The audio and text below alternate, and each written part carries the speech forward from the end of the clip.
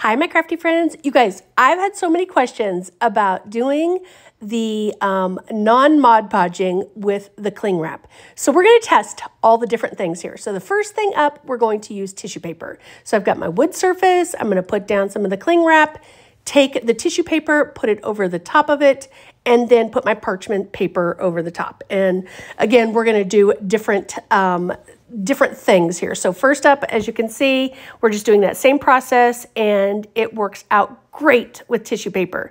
I'm just using my sanding block and just cleaning up those edges, and it works really, really good. I know some of you have told me you've tried this and it doesn't work. So make sure that you're using the cling wrap. Make sure you're using a dry iron on the cotton setting, and I think you'll have a better result with it. Okay, so now we're doing a napkin. So I pulled off the ply off of the napkin. Same thing, wood surface, we're using the cling wrap. Then we're gonna lay the napkin minus all the plies over the top, and then we're going to put the parchment paper over it, and then we're just going to start ironing. Once we do that, we're going to do the same process. We're just going to use the sanding block to clean up the edges, and then I'm trying some fabric from Dollar Tree. Now, fabric from Dollar Tree is super duper thin, so just be mindful of that when you're trying the fabric. So same process here. We've got our little piece of wood. We're going to put down our cling wrap.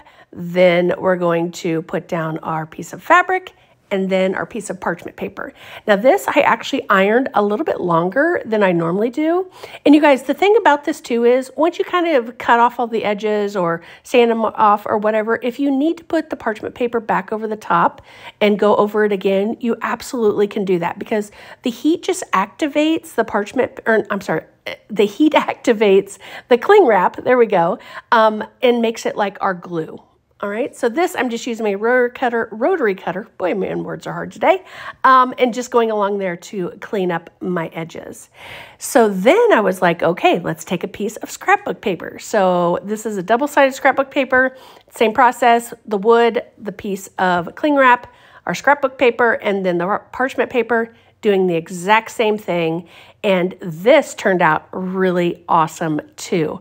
I wasn't sure with the scrapbook paper, but I loved it. So just cleaned off those edges. Now I was like, okay, let's try some burlap. Let me see if I can get this to work with burlap. So same layering, and just kind of kept ironing over it. I was going really slow, kind of letting it set. I didn't know, because this is so thick, plus all the holes, you know, in the burlap. And unfortunately, it was a fail.